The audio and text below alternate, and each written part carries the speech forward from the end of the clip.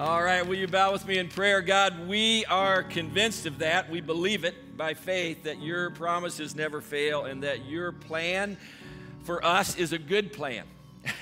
And Lord, sometimes we are going through things, and this is probably one of those seasons, and maybe for other reasons than just the obvious ones, and it may not feel like this is a good plan. It may not feel like you are paying attention. It may not feel like you are at work in our lives, Lord, but we know that you are. We know that you are a God that has a plan for us. We know that you are a God who wants the best for us and that works for good even in the midst of every kind of situation that we are facing. And so, Lord, we pray for those in our congregation. We pray for those that are in this space today, those that are watching online, those that are across the globe that are tuning in, Lord. We pray that you would be real and that your presence would be felt and that you would remind each of us that your plan for us is a good plan and that you are working all things for good for those who love the Lord. And we love you. In the name of Christ we pray. And everyone said, amen. Give the Lord a praise offering today. All right, you can have a seat. Welcome to those that are in the blue seats here at Fairfax, those who are watching online, whether you're in the local area watching online or whether you're in another state. Some of you are other places in the United States, some of you are other places around the world. We're just so glad to have you with us today. A couple of words to those that maybe are here for the first time. You found us online, or you've made your way in, or someone invited you to come, or you saw that the church was open and said, well, let's check that out. We're so glad that you are with us today. We would love to get connected with you. And I know it's kind of a weird season where it's hard to connect during this time, but there's a couple of ways to do it. If you're watching online, there's just a little button at the top that says New Here. If you click that, give us some information, we'll follow up and give you some info about the church. And if you're in the sanctuary and you're new, a couple things you can do. Stop by the table on your way out. Just let someone know, hey, I'm new here. It's my first time. I'd like to find out a little bit more about the church. Or if you want to text Fairfax info to 94090, you can do that. And there's like a little decision tree that you can make. And one of the things you can do is if you're new, give us some information. So the other thing I want to let everyone know about, we talk every week about small groups, and we've had an amazing summer. I just have to tell you that we've had a lot of folks that have gotten into groups during this season. In fact, during this whole pandemic season when we haven't been able to meet in person, and our groups are growing. Some fascinating things that are happening. They've gone global. We have folks that are in our small groups that are from around the world. But we're now preparing to kind of get ready for the fall, and so we're putting our groups together for the fall. So this is a great time. If you're not already signed up for a group, this is a great time to get signed up. And if you're online, there's a little button there that says groups. You can click that. If you're here, again, stop by the table on your way out, or just text Fairfax info to 94090. You'll see some things there about small groups, and then you can give us some information. We'll help to put you in the perfect group. And I just want to say that all of our groups in the fall, through the end of the year, all of our groups are going to be online. So all of our transit groups, all of our neighborhood groups, all of our support groups, or recovery groups, all of that are going to be online. What we are going to do is we are going to have what we're calling huddles. It's groups of 4 or 5 individuals. We're going to start out just doing it with our transit ministry and just kind of see how it goes, use them as the guinea pigs, all that. So it's our young adult single ministry, and they're going to be huddles of 4 or 5. They're going to be in homes. They're going to be social distance, face masks, all of that to provide as much safety as possible, but an opportunity with a very kind of small covenantal group to be able to start to have some kind of in-person experiences. So we're excited about that. The other thing we're excited about, I mentioned last week, is that our kids ministry has been doing this webinar, this Zoom webinar during August, and it's on Wednesday nights at 7:30. It started last Wednesday, and they're dealing with things basically to help parents to kind of navigate this new season as we go into the fall and kind of develop new family rhythms and all that. This Wednesday, just want to let you know, the topic is coping strategies for caring for anxious kids. And I know that just this whole season has created a lot of anxiety, not just for kids, but for parents and just for everyone. And so if you're interested in that, all you have to do to sign up is go to fairfax.cc/events, and you can get signed up for that. Something else about our kids ministry. So I noticed more and more kids that are coming in for the weekend. This is absolutely awesome. And I wanted to just give you a little heads up. Maybe for some of you are going like, when is children's ministry going to start on the weekend? And will it ever happen? And is there hope? And yes, there is hope. And September the 13th, we're going to start a small kids programming during the 9:30, this service, and the 11:15 service. And it's going to be for a smaller group of kids so that we can social distance, so that everyone will be wearing face masks, all of that, to provide as safe as environment as possible. And it's going to be a registered event, so you'll have to register, parents, you'll have to register your kids for that. So that starts September 13th. You won't be able to register until basically a week out from that event. But be looking for that date, and we're going to start with that and then kind of build from there. Again, just trying to do everything that we're doing, we're trying to do as safely and responsibly as possible, and just kind of take steps as they make sense. So that starts September 13th. One other thing before we hop into the message here is that last week I talked about, we started this Lebanon Relief Fund. You know, our hearts are broken by everything that is going on in Lebanon, on top of everything that was already happening, a financial crisis, the pandemic, social unrest in so many different ways. And now this explosion that has leveled so much of the city, and 300,000 folks, more than that really, that are homeless, and food supplies that are really like days away from coming to an end. And so we're responding to that, and we're actually partnering with Heart for Lebanon, which has been a long-term partner for us, 13 years for us. And they have already completely kind of retooled and regeared and remobilized their 80 folks to help respond to this need in Beirut. So there's a real system on the ground, and they're doing a church-based response where they're working with local churches and local Christian evangelical schools that are in the city to help kind of position them to be outposts of hope within the city. It's really, really cool what they've done. And so we're working with them. Hundreds and hundreds of folks are going to get restoration, repair, and much needed supplies, life-giving supplies, all of that. So you've already responded. I think we had over $10,000 that were given just this week towards that. And then this week, yeah, that's really cool. That's awesome. We should celebrate that. And then someone came along that's connected to Fairfax and very generously put up a $25,000 match and said, if we raise the $25,000, they'll match the $25,000, so it'll be $50,000 from us, and the $10,000 we've already raised counts towards that. And so God is just doing something, and I know that you want to respond to the need that's there. So if you want to give to that, or you just want to give to the ministry of Fairfax as an act of worship today, if you're watching online, there's a little button at the top of your screen that just says give. You can give that way. If you're here in the sanctuary, there's boxes in the back of the sanctuary. You can drop your offering in there. If you put a check in there and you want it to go to the Lebanon Relief Fund, just note that in some way on the check. Or you can text Fairfax Give to 77977, and you can give that way as well. All right, so we're in the second week of this series called Better. And one of the things that we're doing is just interviewing some folks in our church about how, kind of what is the better thing that God is doing in your life, like during this weird season that we're in. God always wants to do something better no matter what it is that we're going through. And how is it that God is working and doing something better in your life during this season? So take a look at this. All right, cool. Over the last 5 months, I've really been able to prioritize relationships in my life, relationships with family, friends, my wife, just because we don't have the ability to congregate together anymore like we used to. That means I've been able to prioritize daily phone calls with family members and friends, and Zoom calls with big groups of people, and having really intentional conversations with people that I might have otherwise never had. And we don't have the distractions anymore of what restaurant are we going to go to, or let's go out and do this thing tonight.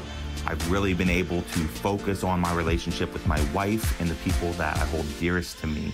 And that is how God has made my life better.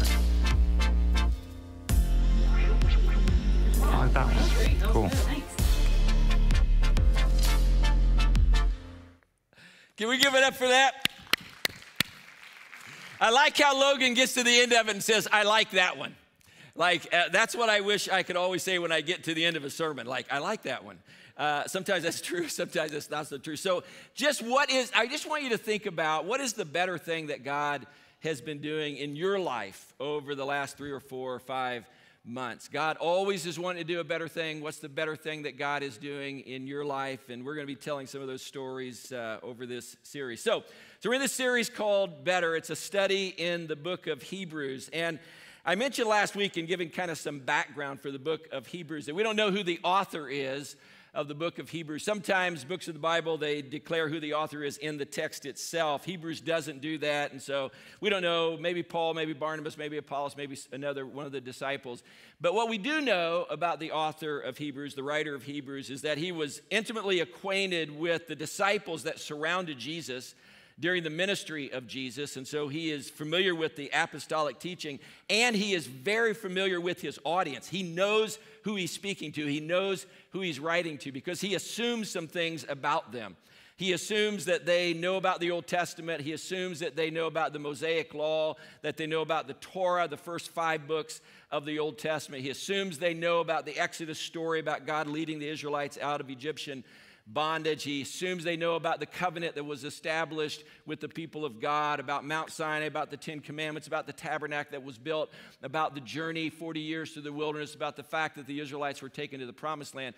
That he assumes that they know all of that, which means that the audience for the writer for Hebrews were Hebrews. They were Jewish Christians, people who were Jewish in their background but had come to believe in Christ as their Lord and Savior. And the author's primary message to these Jewish Christians is that Jesus is the better and ultimate expression of everything they know about the Old Testament and the narrative of the people of Israel in the Old Testament, that Jesus is the ultimate and better promised land, that Jesus is the ultimate and better rest, that Jesus is the ultimate and better advocate, that Jesus is the ultimate and better priest, that he's the ultimate and better sacrifice, that he's the ultimate and better temple, the ultimate and better tabernacle, that he is the ultimate and better expression of everything that they have read about in the Old Testament. And last week we talked about how Jesus is the better and ultimate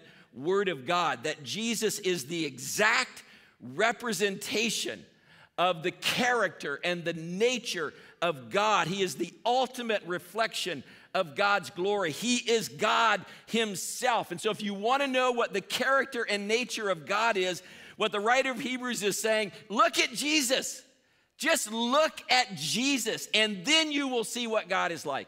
Then you will see the nature of God. You'll see the character of God. You'll see the love of God. You'll understand who God is. Just look at Jesus, because he is the ultimate reflection of God's glory.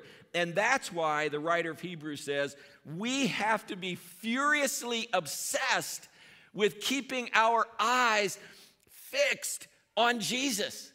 Because if Jesus is the one that holds the universe together with just simply the power of his word, if just with the power of his word Jesus holds this universe together, then Jesus is not someone we can put on the shelf during the week and drag out on Sunday and do our religious thing on Sunday. That Jesus is the one that we have to keep our eyes fixed on every moment of every day. That's what we talked about last week. This week, we're going to talk about how Jesus is the better rest. And I mentioned last week that this letter was written to people who were exhausted.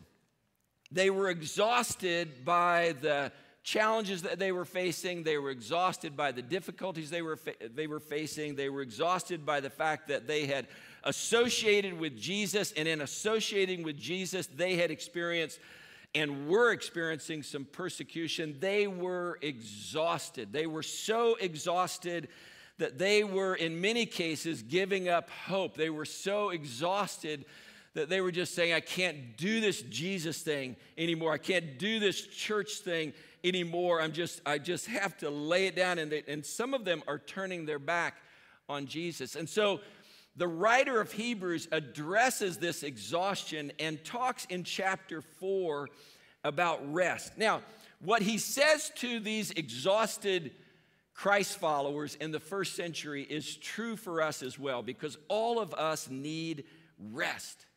Like, even in normal times, even when there's not a pandemic, even when there's not social unrest, even when there's not all the other stuff that's going on, even in normal times, life can be absolutely exhausting, right? And there's a pretty good chance that many of you, maybe most of you, who are watching online or you're here in the sanctuary are really, if you were to be really honest, are feeling a little exhausted right now.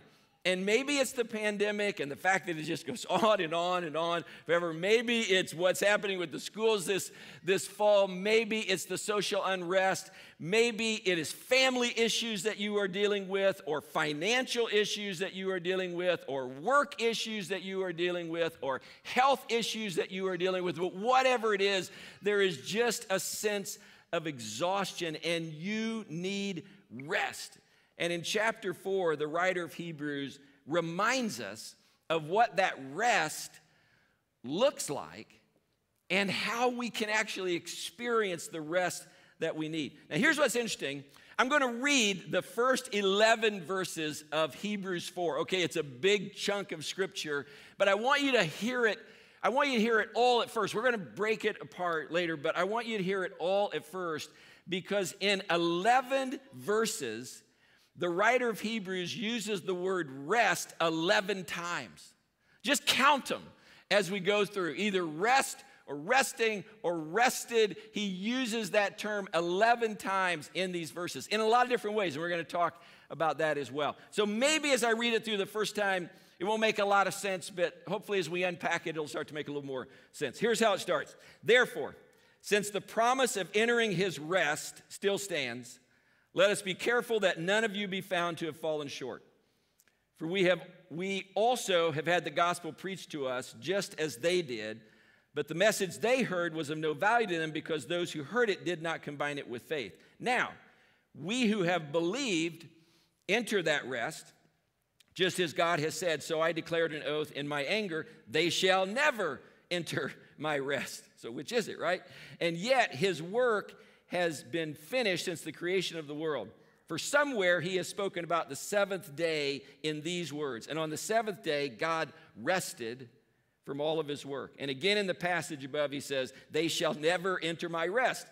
It still remains that some will enter that rest, and those who formerly had the gospel preached to them did not go in because of their disobedience.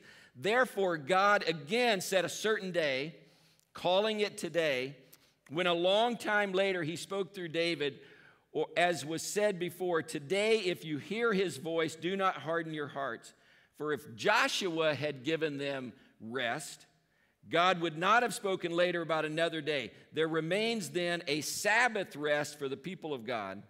For anyone who enters God's rest also rests from his own work, just as God did from his. Let us therefore make every effort to enter that rest, so that no one will fall by following their example of disobedience. Okay, 11 times in 11 verses, God is talking about rest. The writer of Hebrews is talking about rest. And I know that's a lot, so let's just kind of break it down. First of all, the author uses the term rest in this passage in several different but interrelated ways. And if you're going to untangle all that he's saying and really understand it, you have to understand the different ways that he's using the same word, rest. Because in some cases, when he talks about rest, he means this by it. In other cases, when he talks about rest, he means this by it. And then in other cases, when he talks about rest, he means something else entirely. And the passage doesn't make sense unless you're able to kind of go through and say, okay, when he's talking about rest, he's talking about this here, he's talking about this here, he's talking about this here. The first time, or the first way in which he uses the word rest, is talking about the rest that is related to the promised land. Now, the promised land was that piece of real estate in Canaan that God led the Israelites out of Egyptian bondage into. And the first use of the term rest in this passage is talking about the promised land and the rest that comes in the promised land. This is what it says again in verse 3. Now, we who have believed enter that rest, just as God has said. That's it. He's talking, we'll come back to that one. So I declared on oath, in my anger, they shall never enter my rest. Now, that's a quotation from Psalm 95, and it's recounting the time when the Israelites have been led out of Egyptian bondage, out of Egyptian slavery. They're being led through the wilderness to the promised land. God has spared their lives. He has given them a pillar of fire, a cloud a fiery cloud to guide them to the promised land. He has provided manna from heaven. He has done all of this stuff. It is taking them now out of slavery into the promised land. And you would think they would be overwhelmed with gratitude for what God has done. But like us sometimes in the things, we should be overwhelmed with gratitude, but then we are not overwhelmed with gratitude, and they weren't. They become very ungrateful and, in fact, turn their back on God. And the result of them turning their back on God is that they lose their chance to enter the rest that the promised land provided. And all of them, in fact, they all die off. Moses dies off before he gets to the promised land. All of the adults who came out of Egypt, who were brought out of slavery, they all die off. In fact, it's only Caleb and Joshua who lead the people of Israel after 40 years into the promised land, and the people who follow them are basically the next generation that was born while they were in the wilderness. So everyone who comes out of Egypt, they actually miss the rest of the promised land. Now, the reason that the promised land represented rest for the Israelites is because when they were slaves in Egypt, they were worked into the ground. They didn't get a day of rest. As slaves, they didn't get a moment of rest. They worked from sunrise to sunset.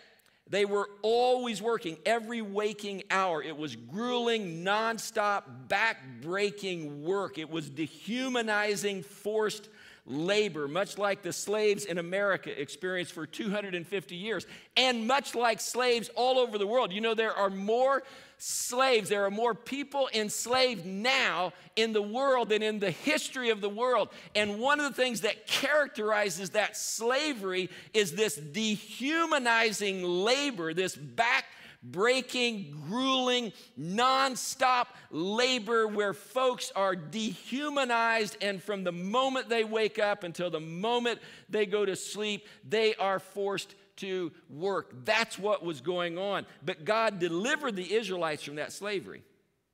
And this is what we're told in Deuteronomy 5 about that. And this is where it gets really, really interesting. It says, remember you were slaves in Egypt, and that the Lord your God brought you out of there with a mighty hand and outstretched arm, and really set you free.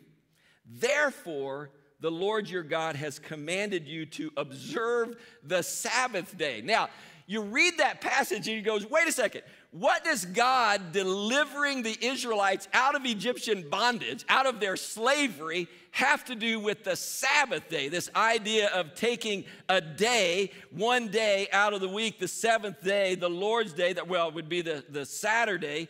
And what does that have to do with the fact that they were set free from Egyptian bondage? It has to do with the fact that as slaves, the Israelites were not only slaves to their master, they were also slaves to their work. They labored with little or no rest.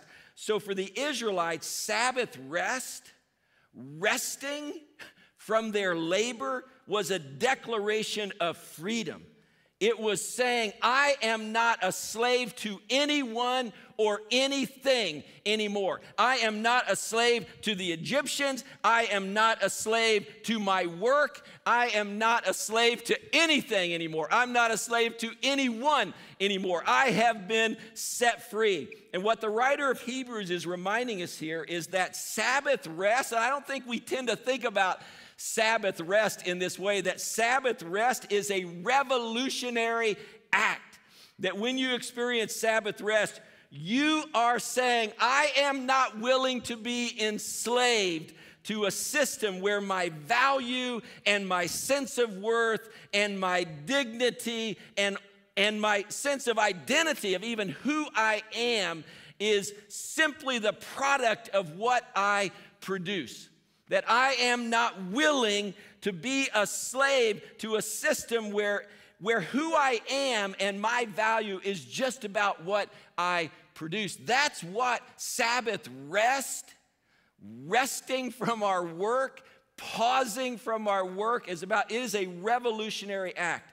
When God brought the children of Israel out of slavery, out of the economic system in Egypt that was built on oppressive, abusive labor and into the promised land, God was not only giving them a home, God was giving them rest. The promised land was the place where the people of God could experience Sabbath rest. So that's one of the ways, when you read through Hebrews 4, one of the ways that the writer of Hebrews is talking about rest is as this physical, social rest that the Israelites experienced when they entered into the promised land. So that's one of the ways that he talks about that rest and how some of the people missed that rest because they were disobedient and turned their backs on God. The second way the writer of Hebrews uses the word rest is by referring to the fact that on the seventh day, God rested from his labor, right? He rested from his work of creation. Look at verses 3 and 4. And yet his work, talking about God, has been finished since the creation of the world. For somewhere he has spoken about the seventh day in these words, talking about the seventh day of creation. And on the seventh day, God rested. He rested from all of his work. Now, what does it mean that God rested, right? Because God resting is not just about God getting exhausted and needing to take a little time off.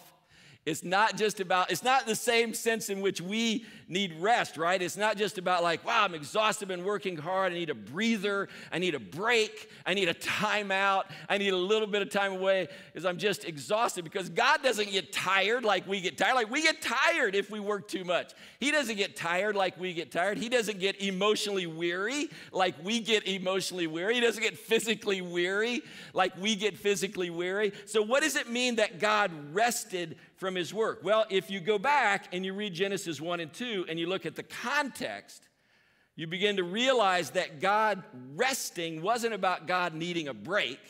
It wasn't about God needing a breather. It wasn't about God needing to say, wow, I'm just so exhausted, I've got to stop doing this for a little bit. It was about God being satisfied with his work, satisfied with what he had done.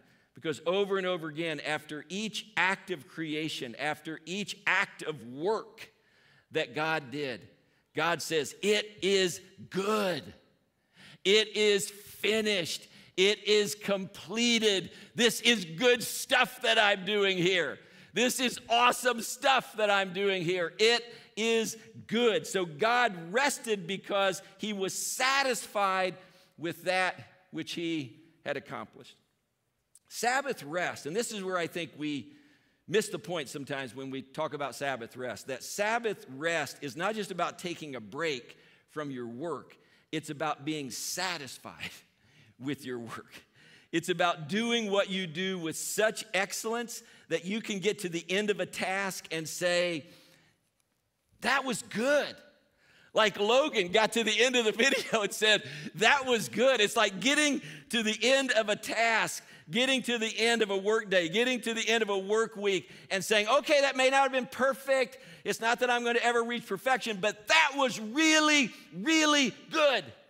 That what I did, the way I used the gifts that God had given me, the way I steward the talents that I have, the way I put myself to that task, the way that I entered into that task, that was really good. I am satisfied with that. I'm satisfied that I was a good steward with the resources that God had given me. And why is that so important? Because when you're satisfied with what you are doing, when you can get to the end of something that you are doing and say, that was good.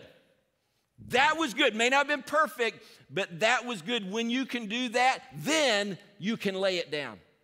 One of the reasons we struggle sometimes to lay things down is because we're not satisfied with what we are doing. And part of being satisfied with what you're doing, saying, yes, I used my gifts and my talents well. I wasn't just kind of coasting on that. I wasn't just trying to get by on that. I wasn't just trying to put in my hours on that. No. I did that well. And that when we are satisfied with what we have done, then we can lay it down.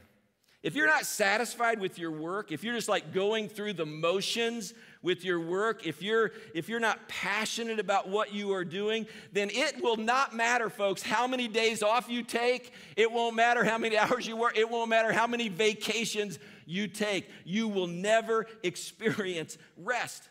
And that doesn't mean that your work has to be this big, attention-getting, world-changing, everybody notices it kind of thing. There can be deep satisfaction in all kinds of simple tasks.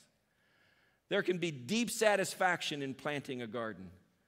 There can be deep satisfaction in serving a customer with love and respect. There can be deep satisfaction in welcoming someone as they come into the parking lot or into this sanctuary. There can be deep satisfaction in picking up trash in your neighborhood. There can be deep satisfaction in washing a window so clean people wonder if the glass is even still there.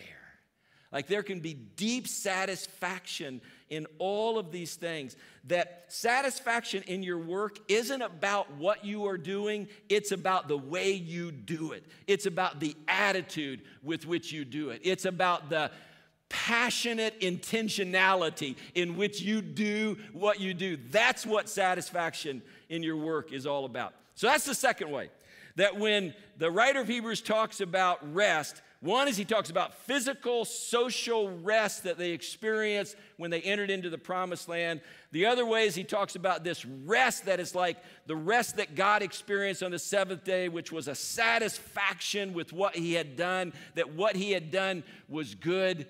And then the third way, the final way that he talks about rest is he uses the word rest in referring to the gospel, to what Jesus Christ has done for us on the cross. That's the ultimate point that he's coming to. This is what he says. Look at verse 2 and 3 and then verses 8 and following again. It says, "For we have also had the gospel preached to us just as they did, but the message they heard was of no value to them because those who heard did not combine it with faith." He's talking about those who have heard the gospel, rejected the gospel, and those who have heard the gospel and said yes to the gospel. I mean, it's as simple as that for all of us. All of us have an opportunity, if you're here, if you're watching online, if you're here in the sanctuary, all of us get a chance to hear the gospel. The question is, do we say yes to the gospel? Do we receive the gospel? Do we respond to what Christ has done for us? Or do we say no?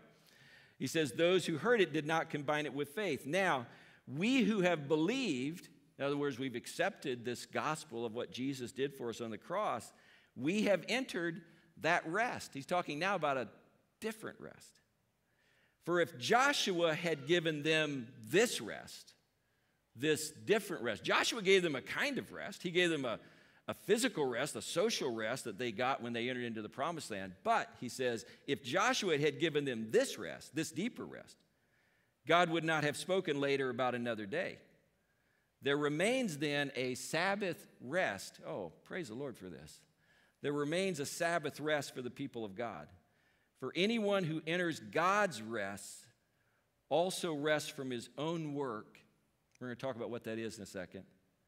Just as God did from his. Let us therefore make every effort to enter into that rest, so that no one will fall by following their example. of disobedience. Now, after Moses died, Joshua, right? Joshua was the one who led the people of Israel into the promised land. And in the promised land, they experienced physical rest. They were able to take a day where they did not work. They experienced physical rest. They experienced social rest, social justice. They experienced that. And that was awesome. That was incredible. Well, what the writer of Hebrews is reminding his original audience and what he's reminding us here is that you can experience physical rest, you can experience social rest, you can even experience emotional rest and still miss out on the deeper rest that our soul, for all of us, that our soul longs for. This deeper rest goes way beyond just being satisfied with what we have done. That's what the rest he's talking about. You know, God was satisfied with what he'd done. This is a deeper rest that's not just satisfied with what we have done. It's satisfied with what God has done. Satisfied with what God has done on the cross for us. It's laying down our efforts to try and earn God's salvation, laying down our efforts, our work to try to earn God's favor, laying down our efforts, our work to try to make God love us more, to somehow do something that will cause God to love us more. It's laying all of that down. And those efforts, it's those efforts that create this restlessness that is underneath the weariness and exhaustion that we sometimes feel. And if we don't deal with that, we will never experience deep rest. And that's why it says in verse 3, we who have believed have entered into that rest. Present tense. We who have believed, we have already now entered into that rest. He's saying that when we put our faith in Christ on the cross and what he did for us on the cross and the fact that he paid for our sins and he offers us forgiveness and he offers us a clean slate, a new beginning, a chance to start over, a chance to not have our past keep us from experiencing the future that God has for us, that when we say yes to that, when we accept what Christ has done for us on the cross, when we are satisfied with what God has done, we enter into that deeper rest. Can I get an amen for that? We enter into that rest. But then, I want you to notice, you thought I was done. I'm not done, okay? Close, but not done. I want you to notice in verse 11, after he says, we who have believed have entered into that rest, present tense, then in verse 11 he says, let us make every effort to enter into that rest. Future tense. Now, what's he talking about there? Well, one, he's definitely alluding to the fact that when Christ returns in the future, that we will experience this rest in all of its fullness when Christ returns. But he's talking about more than that. He's also talking about how this deep rest that we experience because of the gospel, this deep rest that we experience in Christ is not just a one-time experience. It's something that we have to keep pursuing in order to experience that same rest tomorrow and the next day and the next day and the next day, that we have to make every effort to keep entering into that rest. For me, when I think about like a restful kind of image or vision of kind of what feels restful for me, I think about experiencing the rest of sitting beside a warm fireplace. Like we have several fireplaces in our house, but we have this one that's in our family room that was taken out of a house that was like 150 years old and was rebuilt. Before we even got into the house, it was put back. It was like this archaeological dig, and they kind of put it all back together. And we have this beautiful stone fireplace, and it's huge, big hearth and all that. And I love just sitting beside the warmth of that fireplace. In fact, I'm glad for the summer and the nice weather and all of that, but I'm looking forward to kind of some cool, crisp days where I can put a log on the fire and can sit there in the family room by the fireplace. And what's cool about sitting by the warmth of a fireplace, right, is that it can be chilly other places, but when you're by the fireplace, like, it's cozy, it's warm.